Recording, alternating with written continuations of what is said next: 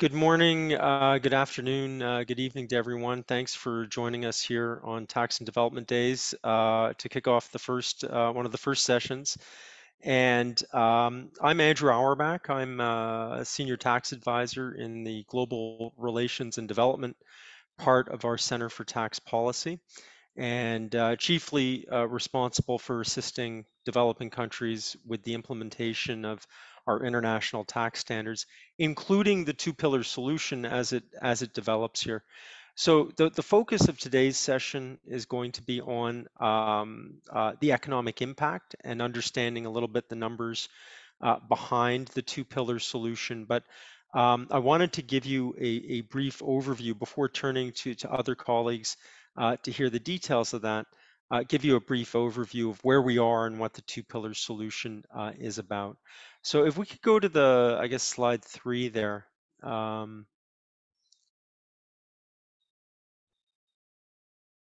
Just while we're waiting for the slide, I mean, the idea. Sorry, Andrew. Sorry Yes. to Heike. Your screen is not in full screen sharing, so I think that's why we cannot see the slides going down. Okay. Well. Okay. While we resolve that, I think the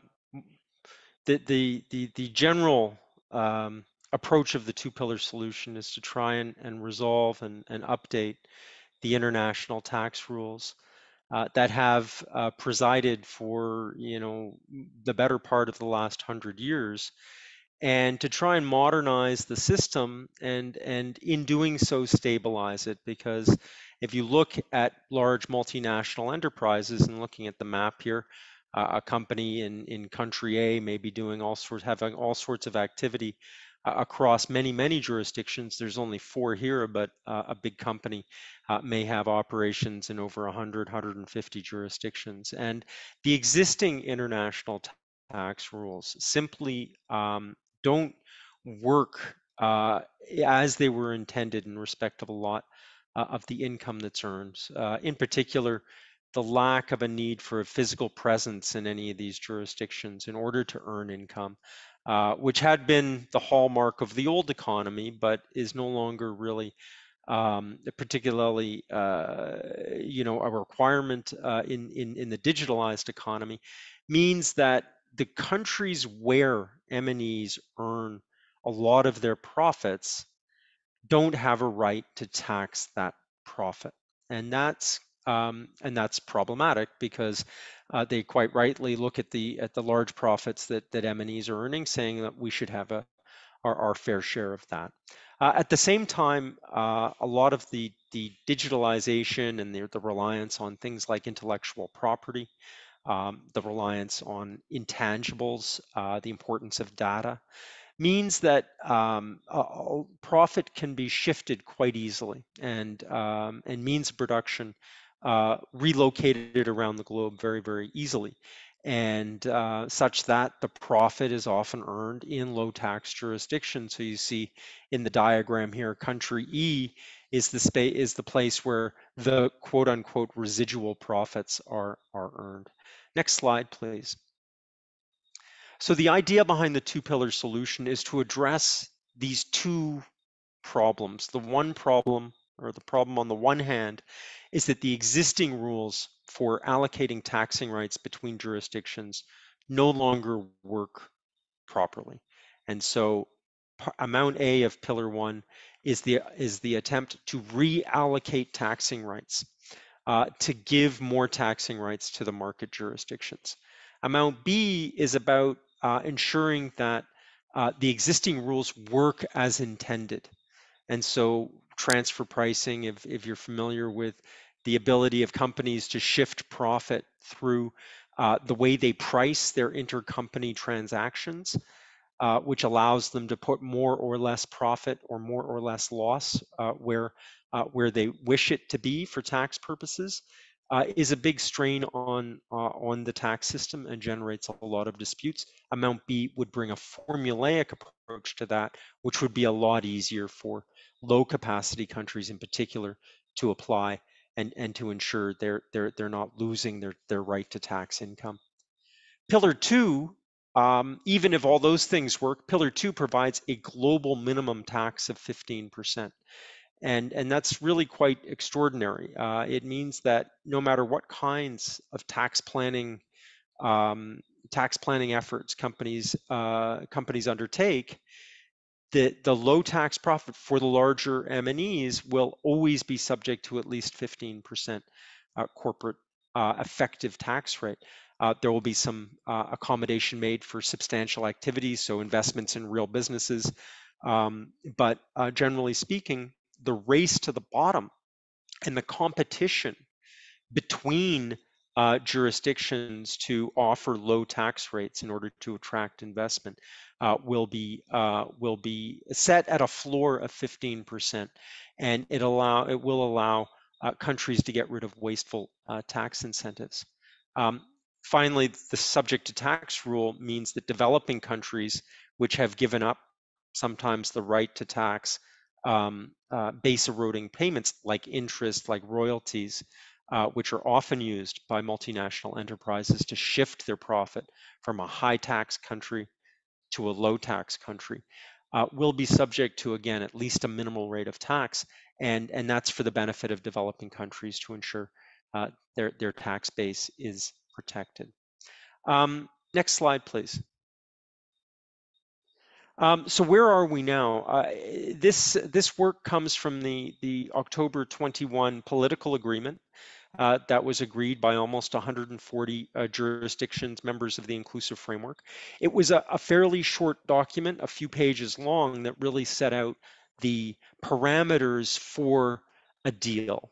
And what we've been doing since October 2021, what the OECD has been doing, is working with its entire membership to develop the rules and the international instruments necessary to bring the two-pillar solution into legal effect. So for pillar one, many of what we call the building blocks of the agreement are very well advanced. There has been extensive public consultation on all aspects of the two-pillar solution, including Amount A. And we've just recently sent out a public consultation document for Amount B. So there's a lot of work going on there. The idea is to finalize the multilateral convention to give effect to the reallocation of taxing rights by middle of 2023. So we're quite we're up against that deadline, which is a few months away, but we're working very hard to do that. A big part of that of that work has been the economic impact assessment, because it allows countries to understand the impact of the deal and how different aspects of the deal will affect the financial bottom line for them at the end of the day. Next slide, please. Now, importantly, Pillar Two is rather than whereas Amount A and Amount B are works in progress, the globe minimum tax rules have been agreed, and so right now what we're doing is working on parts of the implementation package. And indeed, we have quite a lot of countries are working towards implementation, which I think I have on the next slide. But right now, what we're doing through the working parties and the membership of the inclusive framework is working on how the implementation can be consistent and the administration of it can be coherent. So we've released a number of things in that regard. Can I have the next slide, please? Yes, this shows you where inclusive framework members are taking steps towards implementation of the global minimum tax. And indeed, the European Union has set a directive that will take effect on 1 January 2024, but a lot of other countries, and you see on the list there around the world, are taking concrete legislative steps towards implementing the global minimum tax. So this is happening. And the way that it operates in practice, as soon as you have a large enough contingent of multinationals that are subject to it, it tends to spread across the entire globe. And jurisdictions will very rightly need to assess the impact on their own taxpayers and where they have opportunities to pick up some of the money that's available. We estimate that there's 220 billion annually, but I'm going to leave it to Pierce and others to take you into the numbers. I think that's it for me. I'm not sure if there's a next slide or not.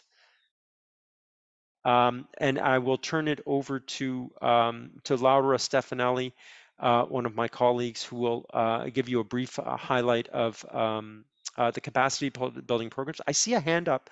I think maybe we let's let Laura provide an overview, and then we'll turn it to Pierce and our colleagues from the IMF. Okay, thank you, Andrew, and welcome to everybody. And as Andrew said, I'm Laura Stefanelli, and I work in the Global Relations and Development Division. I'm going to provide you with a very quick update on the current capacity building activities that at the OECD we are in conjunction and also in cooperation with the international organizations and the regional tax organization we carry out to support countries, especially developing countries, in the implementation of the measure. Here in these slides, you can see the range of capacity building activities. On the left, we have some activities and some programs specifically dedicated to inclusive framework members. And here we have induction programs that we started since the beginning of the inclusive framework when it was first established in 2016. We have now new pilot programs specifically targeted to the implementation of the two-pillar solutions, so pilot programs on Pillar 2 and tax incentives. We are going to discuss a little bit more, the next slides, the pre-meetings, technical session, and regional consultations. We also have we provide bilateral support to developing countries, both IF and non-IF members, and these are mainly targeted to tax transfer pricing issues and tax treaty, but also now, the implementation of the two-pillar solution is also part of these programs. We generally carry out this program in collaboration with ATAF and the World Bank. We have a couple of slides on the global relations programs, and here is about the trainings and the resources, all the e-learning modules available to tax officials. And also we have Tax Inspector Without Borders programs that now, initially also were targeted to transfer pricing, but now, they are expanding into new areas, including the two pillars and tax incentives, and this is the program for the next couple of years. Next slides, please. The outreach to developing countries, as I was mentioning before, is mainly, over the last couple of years, several rounds of regional consultations. We started the regional consultations in 2021. Only last year, we carried out 14 events in 5 regions. Again, these regional consultations are in cooperation with regional tax organizations. Almost 2,000 participants from more than 145 countries and jurisdictions attending this consultation. And this is a heads up because the next round of regional consultation will likely be carried out in April, May this year, and it will be targeted and focusing on the MLC, so the Multilateral Convention for the implementation of the Pillar 1, Amount A, and the signature that is envisaged in early July, so before the summer. Also, we carried out some technical sessions at the end of last year and the beginning of this year on key aspects of Pillar 1. And as we have some events that are more general and provide an overview. These technical briefings especially for developing countries. So, a specific focus on topics like the elimination of double taxations and also the marketing and distribution safe harbor. And also, we are carrying out briefing session, so pre-meeting and briefing session before and after key meetings of the steering group of the inclusive framework, the task force on the digital economy, and other key meetings, also the plenary, the inclusive framework on BEPS. We had, 2 days ago, a webinar for all-inclusive framework members talking about on the two-pillar solution and where we stand. And these 2 days are also part of the outreach to developing countries. Next slide, please. Here we have, as I was mentioning before, the global relation programs, and we had, pre-recorded 11 webinars on the two-pillar solution. And these are accessible to all tax officials from tax administrations and Ministry of Finance.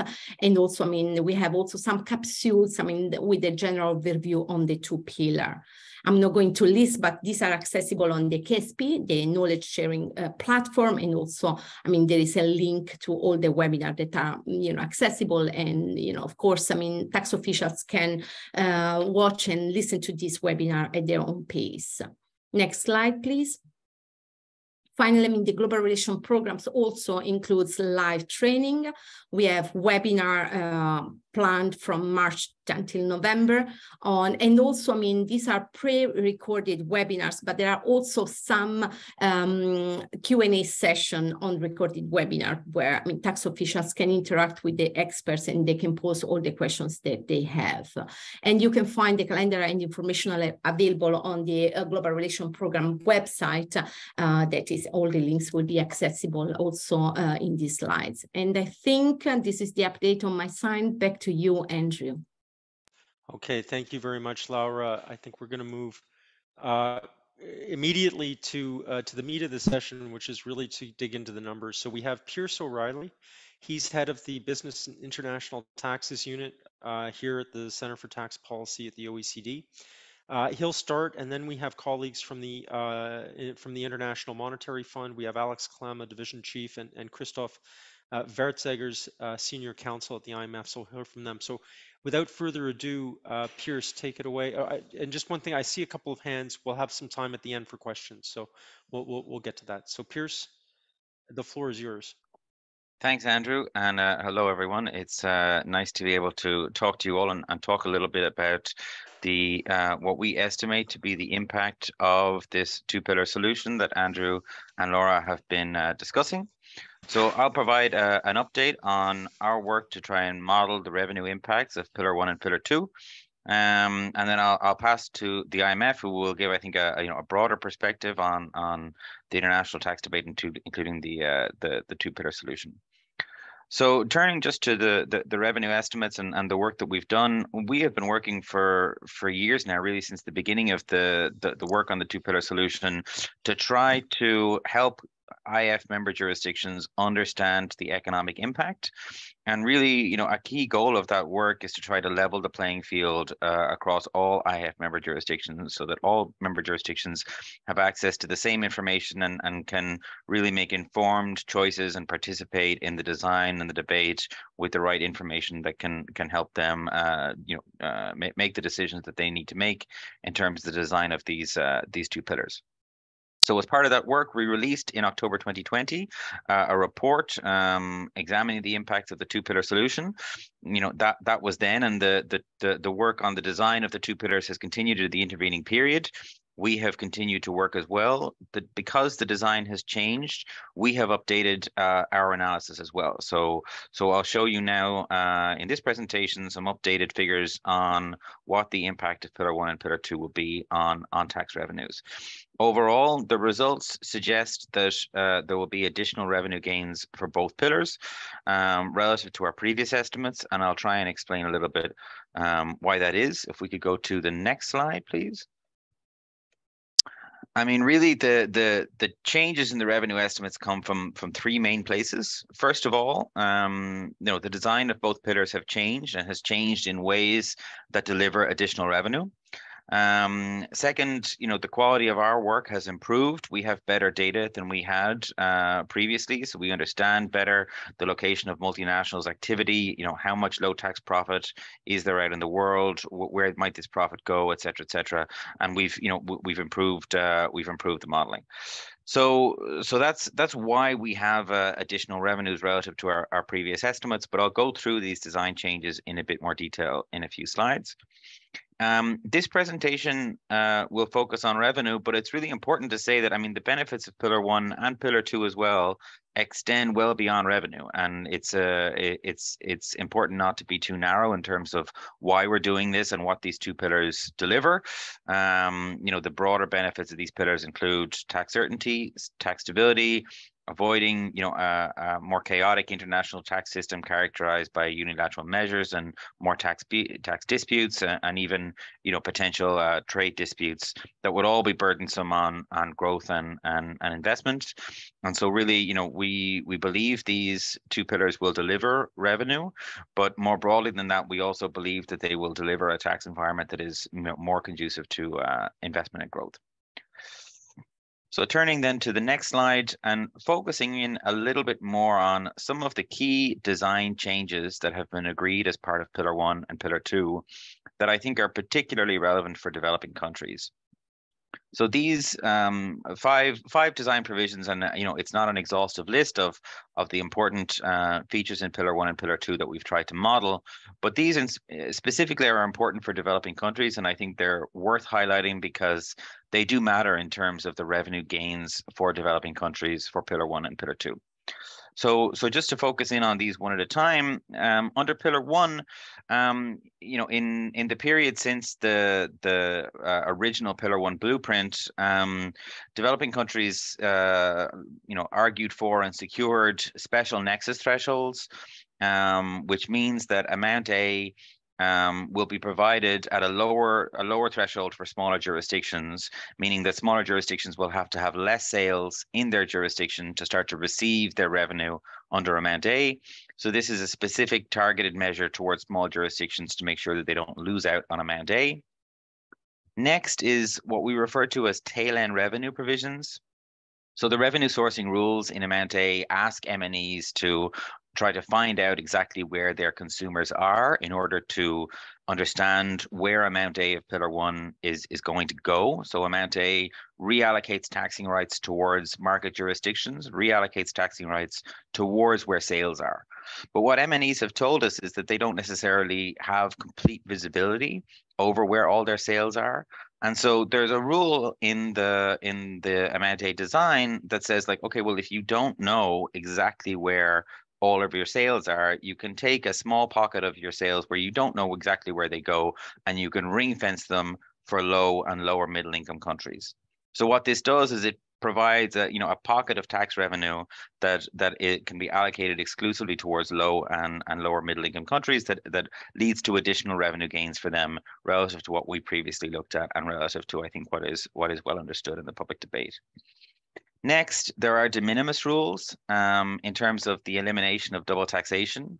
So Amount A is this movement of taxing rights from jurisdictions where profits are today to jurisdictions where sales are. And what the de minimis rules do is they ensure that small jurisdictions and, you know, usually lower income jurisdictions will not have to surrender taxing rights as part of that process. The surrender of taxing rights will come more from higher profitability jurisdictions, higher income jurisdictions, larger jurisdictions. They're the ones who will essentially have to pay for this new taxing right because of these de minimis rules. Under Pillar 2, then, there is a revised allocation key under the UTPR, the undertax payment rule, that includes employees, which will ensure that their additional taxing rights will be allocated to low-income jurisdictions relative to what we've previously modeled. And then also there's this qualified domestic minimum top-up tax that Andrew previously mentioned, which is really an opportunity for source jurisdictions to really tax first low tax profit arising in their jurisdictions. So these are just some of the design features that we've tried to model. If we could just go to the next slide. We've tried to model, you know, the two pillars in as much detail as possible. And as you can see from the previous slide, you know, these various design features can seem a little bit complex and esoteric, but they do matter for the revenue gains for different jurisdictions and for developing countries in particular. So trying to get as detailed quality modeling of the actual revenue impacts is really important in order to understand who's gaining revenues from Pillar 1 and Pillar 2. So if we just go to the next slide. So I'll just give a high level picture on what Pillar 1 looks like, what Amount A looks like. So Amount A is a reallocation of taxing rights from jurisdictions that have residual profits, jurisdictions that have high profits, to jurisdictions where sales are. And, you know, an important question there is, well, how much profit is going to be reallocated? And, you know, the design of Amount A is that it's residual profit of very large firms. So it's the profit of the largest and most profitable firms in the world. And what you can see in this chart is really just a sense of how much profit and how many firms are in scope of Amount A. And here you see this over time from 2016 to 2021. And in the red line, you can just see that the number of firms in scope of Amount A is rising over time. And in the blue line, you can see that the amount of profit in scope is also rising over time. So, you know, Amount A, we estimate is, you know, started off at around 100 billion when we first did this work, and we estimate that it's in the latest available data to us, it's about 200 billion. So it's doubled in size approximately in the last 5 years while we've been doing this impact assessment. And so that just goes to show, I mean, the more M&Es will come in scope of Amount A over time. Moreover, we expect that, you know, the largest M&Es in the world are going to, you know, remain profitable, and that's going to see additional revenue inside the pot of reallocated taxing rights, and that's going to be important for revenue gains for everyone. Turning then to the next slide.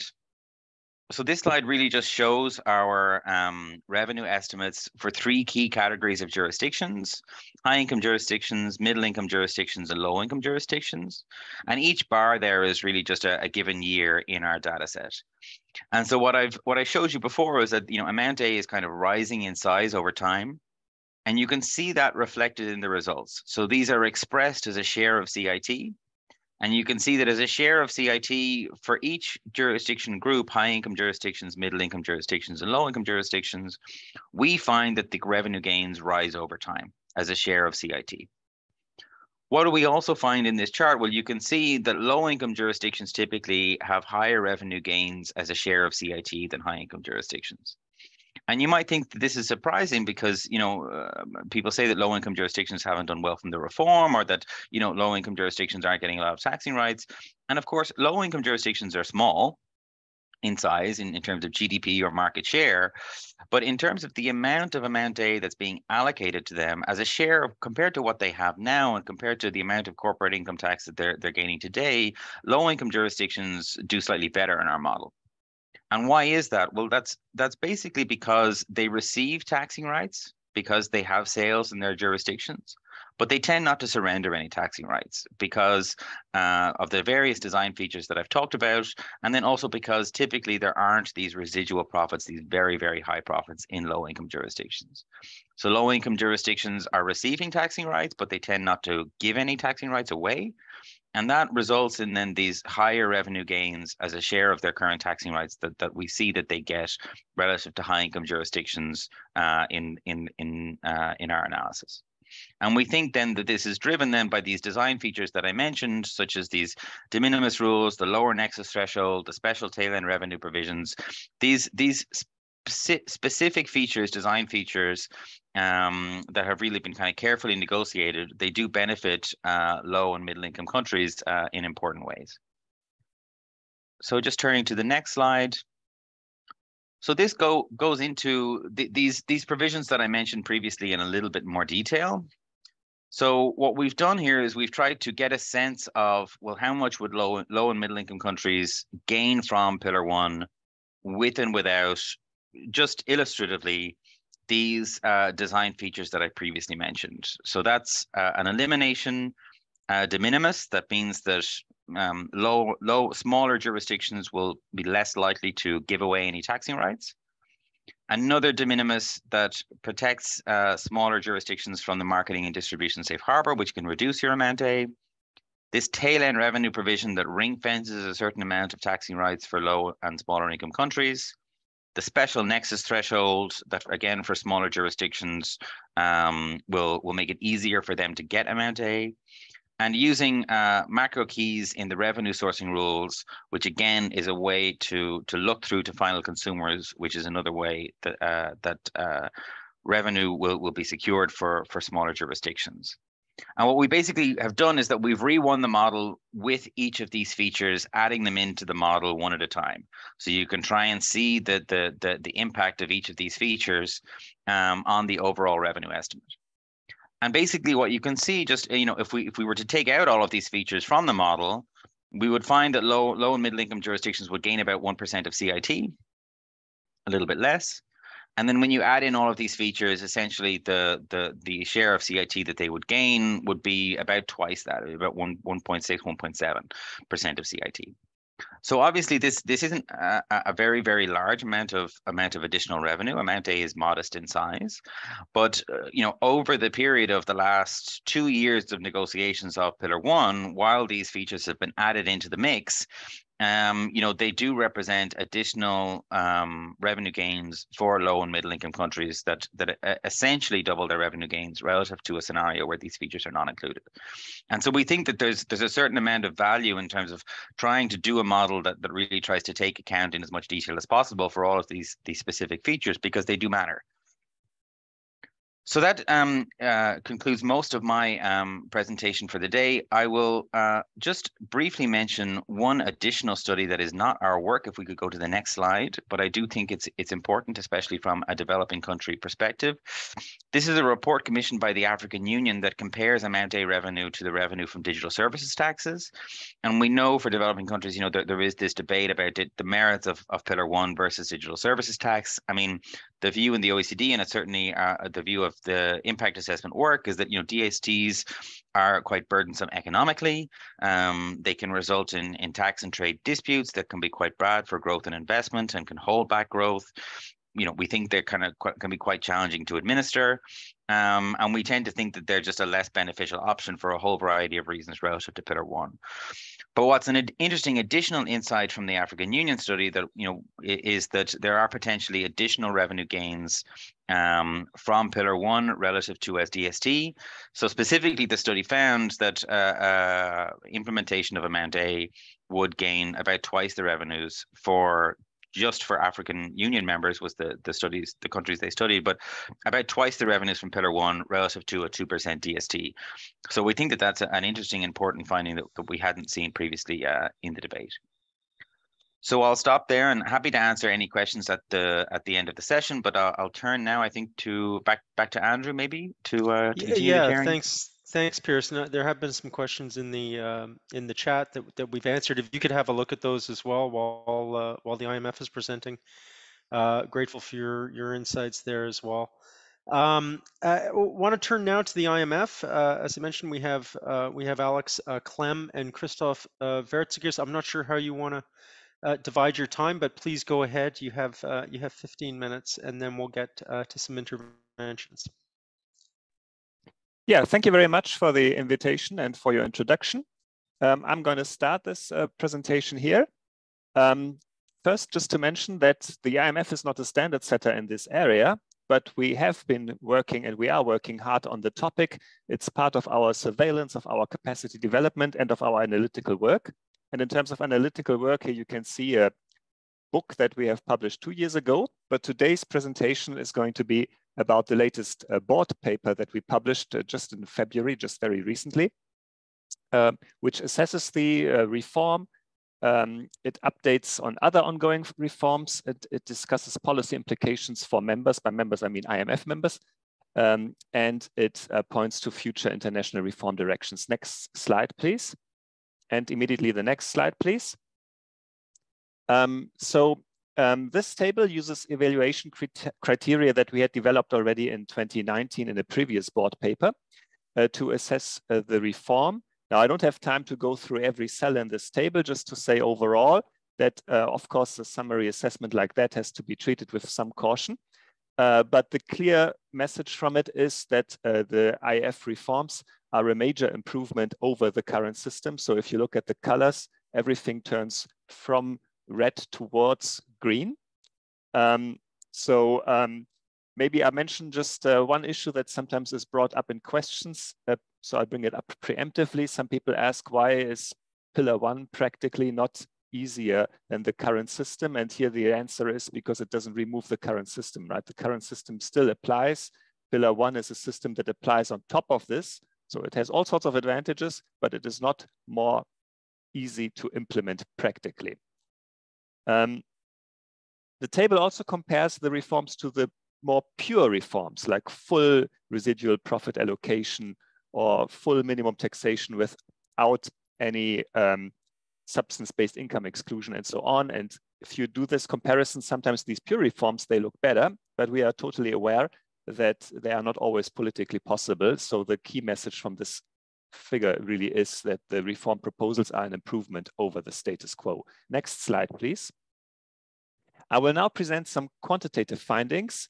They are also all subject to uncertainties because some of the details of the reform are not finalized, although a lot of progress has been made recently. And we don't always have all the data we need to make a proper assessment.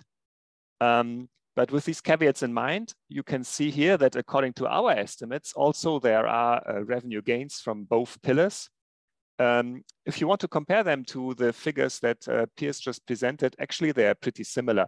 And given that this is an area where you cannot obtain very precise estimates, actually the differences are very small.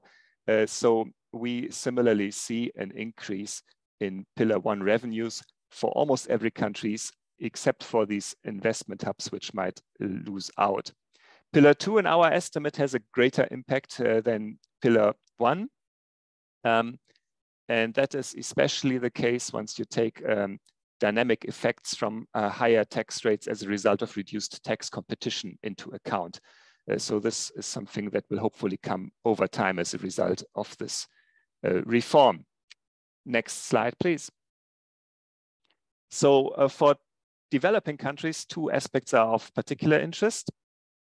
So under Pillar 1, in addition to the amount A, there's also this proposal to simplify taxing distribution and margins, amount B, which also has already been described today. So here the details are under discussion, but a lot of progress has recently been made. And this is certainly something that is of utmost importance to developing countries. It's also maybe useful to note that developing countries will lose from the abolition of the digital service taxes under Pillar 1. But according to our estimates, the digital service taxes, they raise extremely little revenue. So this is a very small amount. The other important aspect that we discuss in the paper is the additional source taxation that developing countries get under the subject to tax rule. So that rate, of course, is lower at 9%. And the important point is it credits existing withholding taxes as well as any additional taxation in the residence country. And as a result, based on our estimation, very few treaties, around 100, are affected. And the revenue impact from that is very small. Yeah, I see it's already on the next slide. So here, this is investment. Investment is not expected to decline very much. So we cite a couple of studies. I'm not going to go much into this. Just to point out, obviously, investment declines when you raise taxes. It's kind of unavoidable, but we don't believe that the effects are going to be very large or that this is a major problem, especially because given that everybody participates, FDI cannot easily move away to other countries, as is currently the case, and as is the case for studies that are being made using current data. The paper also has some estimates of effective tax rates, but I don't have time for those here. So let me come now to profit shifting. So a welcome effect of the reform is that also profit shifting is likely to be reduced. And we can estimate this by looking at the smaller differences in tax rates between countries, because the lower bound is going to be 15 rather than 0%. And you can see from that that all countries are expected to gain revenues from this reduced profit shifting, again, with the exception of certain low tax jurisdictions. With that, I would like to pass on to my colleague, Christoph Wertzeges. Thanks, Alex, and good morning, everyone. I will say a few things first about administrative complexity. So we look in the paper also at administrative complexity that we assess will likely be quite high from implementation of the agreement. Particular areas we identify are rules for relieving double taxation under Pillar 1, for instance. Of course, the sequential application of various minimum tax rules on inbound and outbound flows are also likely to raise complexity. And of course, these rules require close coordination between countries, as they need domestic law implementation with potential for variation, potential mismatches. So this needs attention, of course, as well. Finally, on this slide, to say that, of course, existing exchange of information networks already cause problems for developing countries, so more work will be needed in that area as well. Moving to the next slide, let's talk a little bit about country reform priorities. So next slide, please. Specifically regarding Pillar 1, of course, in principle, countries who have agreed to the agreement basically have no choice. In effect, when there is critical mass, the system will enter into effect. On Pillar 2, of course, it's different. Countries have to make strategic choices, other than, of course, having to accept application by others. And so we look a little bit more into Pillar 2 stance, what countries should or should not do. First point to make here, of course, is that it's important that for the reforms to have the maximum effect, it's important that the largest number of large economies adopt minimum taxes for the system to work properly. Secondly, of course, once that happens, capital importing countries will have a strong incentive to adopt a QDMTT or qualified domestic minimum top-up tax. Such tax would have the potential to raise revenue with effectively no downside, as it will only apply when the MNE would have to pay tax anyway, except it would then pay it in the source and not in the resident or other countries. As we discuss also in the paper, raising revenue through a QDMTT dominates other forms of tax increases because of the way QDMTT would be credited. There are, as Alex said, of course, types of country that would lose out on revenue, and that would be the conduit countries that we've already mentioned. And of course, countries without large MNEs would probably not be affected at all. Beyond those immediate points, of course, countries should consider broader tax reforms as well. And of course, one point that's been mentioned by others as well is, of course, the reviewing tax incentive systems. There are some issues, for instance, with stabilization clauses, but given that companies in scope are likely to face higher taxes somewhere, we believe that this is a problem that should be capable of being resolved. Where tax incentives are important enough to be kept, they should probably be redesigned or to make sure that they interact properly with the Pillar 2 rules, in particular tax credit frameworks, for instance, that work through timing or that are designed to be refundable. And of course, countries can also choose to increase tax rates because of reduced tax competition pressures that can be effective as well. Finally, we also believe that there's still a role for broader minimum tax frameworks also at a domestic level, considering that they can, to the extent that they interact properly with QDMTT and the agreement. One broader point that we make in the paper also is to look at the broader revenue needs for developing countries. So of course, as we mentioned, the reform is very welcome. It raises additional revenue. We think this is, of course, very welcome for countries, but the developing country revenue needs are much higher when we consider, for instance, the needs under the Sustainable Development Goals. So the paper gives a bit of overview there as well in terms of what would increasing tax capacity mean, what would bringing developing countries up to the level of emerging markets, for instance, mean for revenue collection. A final word, and I'll stop on that, is the penultimate slide, where we look a little bit into the future and point towards what the directions for future reform could be. So one broad direction here, of course, is movement towards more destination-based taxation that are more, of course, robust to tax competition and profit shifting.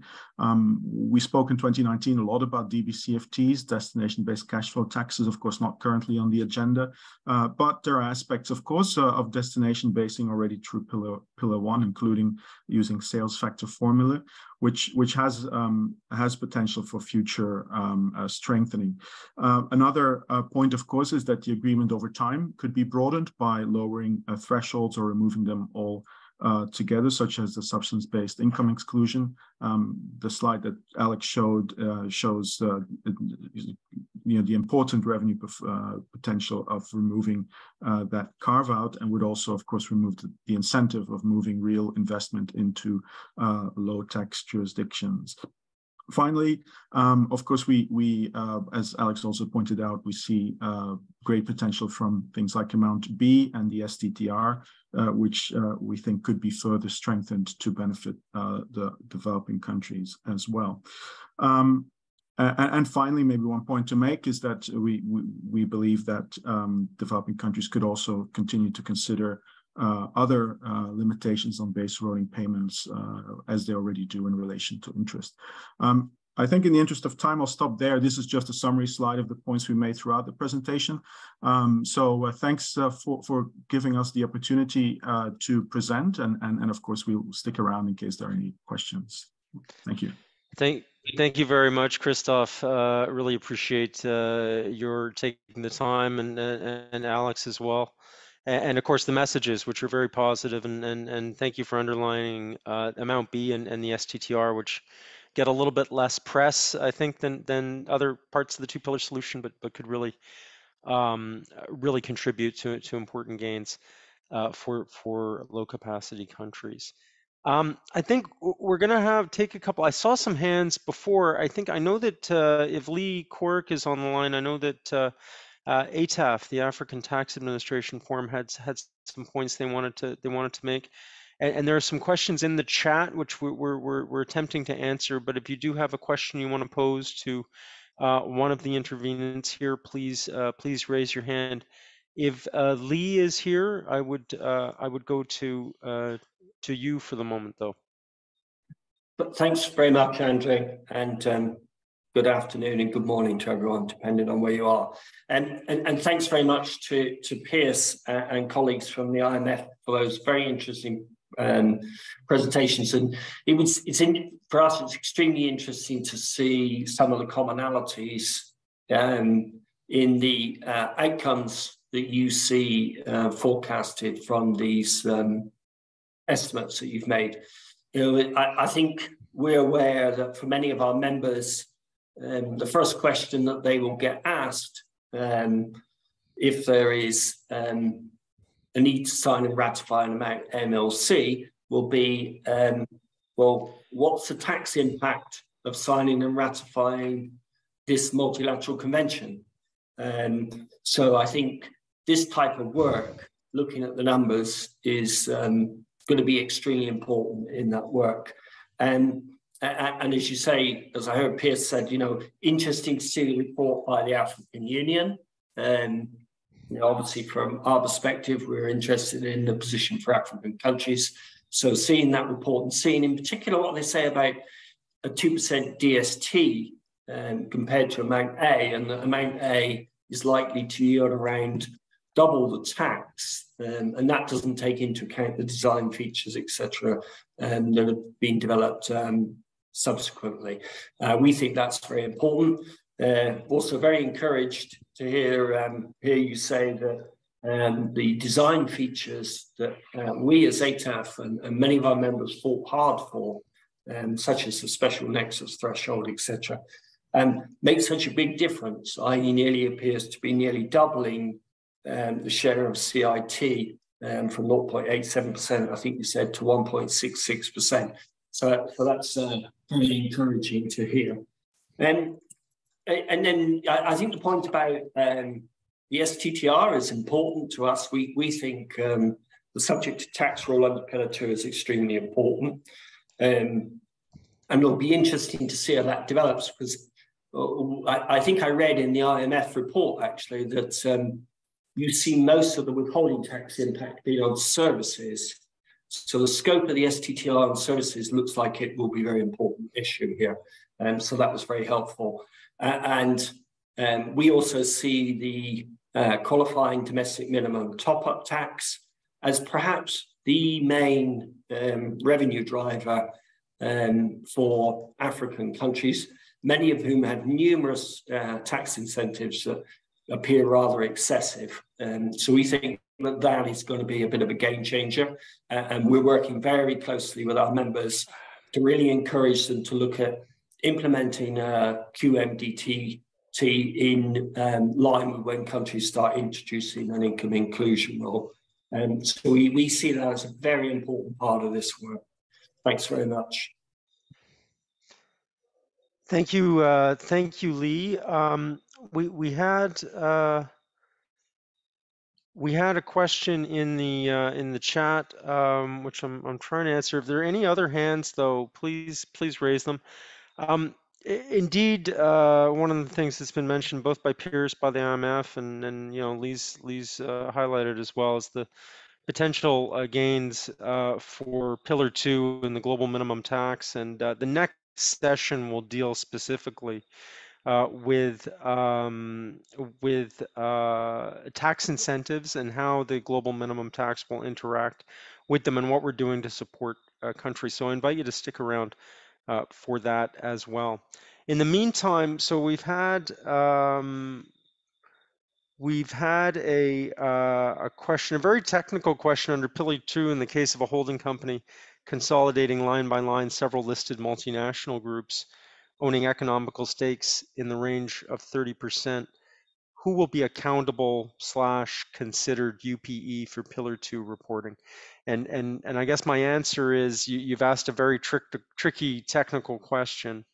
That the general test for the ultimate parent entity is whether or not it consolidates with the subsidiaries. I think your suggested figure of 30% might be a little low from my understanding, but regardless, there will always be a question when that holding stake is less than 100%, how to account for those minority interests or other non-controlling interests in those entities that are subject to the globe rules.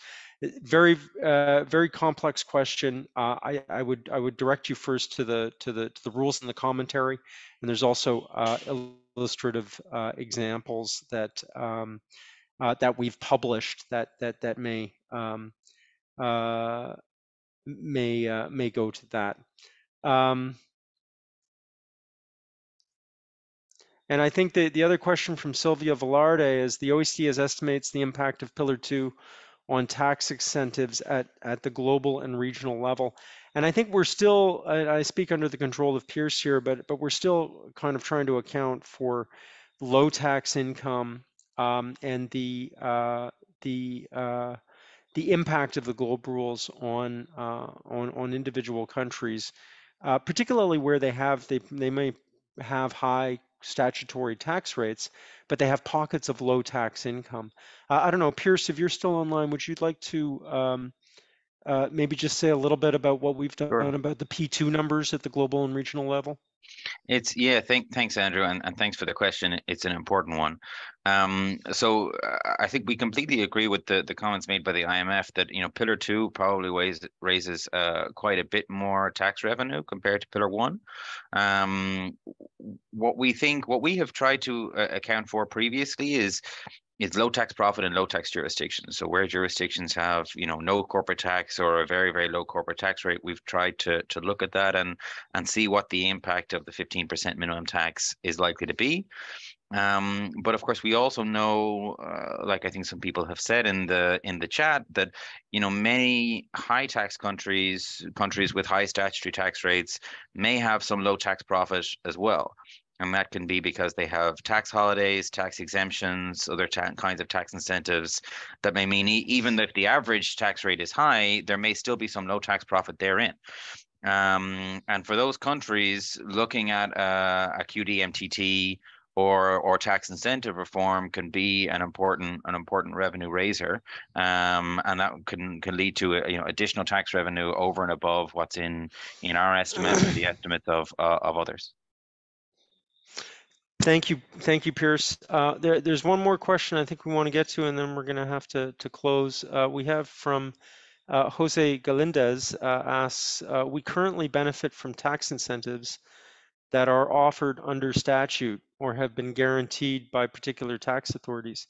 can we still benefit from these? And the question to that is, well, what is the reaction or response of the government in light of the global or worldwide implementation of the minimum tax?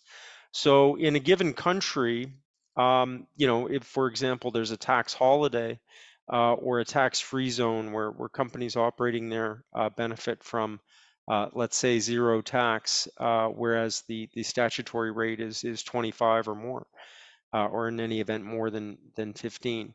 Well, do they still benefit? Well, it depends what the company, what the country does, and the point, you know, what's really important to understand here is that if that M&E or if that company is in scope of the GLOBE rules somewhere in the world, either in the ultimate parent entity jurisdiction or some intermediate entity jurisdiction, if the GLOBE rules are applying somewhere, and of course, because we have, you know, the European Union moving, because we have, you know, Korea, Japan, Singapore, etc., a lot of countries moving, then companies will be that meet the size threshold will generally be in scope of these rules. So it might be that in that country there's no tax because that's what the statute says, but it's going to be taxed somewhere. And so that company will pay 15% tax in respect of that income. And now the question for the country is, well, what do we do? Because that, you know, offering 0% in that case is not attracting investment because that profit will be taxed anyway at 15%. And so it has the effect of raising the floor on tax competition to 15%.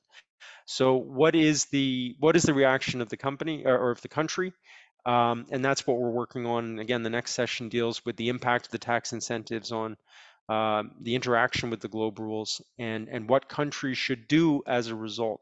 Now, the other part of your question, and I have just 1 minute here, I think is, you know, or have been guaranteed by particular tax authorities. And I guess, you know, the question there is, are there fiscal stabilization clauses or other agreements that have promised a lower tax rate? And I think it was Christoph from the IMF that alluded to this, that generally speaking, we're hoping that's not a significant problem because, again, companies will have to pay this tax one way or the other as long as they're in scope of the rules. So I think we've hit our time limit. I want to thank all the people who joined today, and also for the intervenants from Laura and Pierce and Alex and Christoph, as well as Lee and the others who asked questions. So I'm sorry if we didn't get to everything, but I think we're going to have to call this a session. And I think, as was mentioned, the recordings and the slides will be made available. So thank you very much, and please do stick around for the other sessions on tax and development days.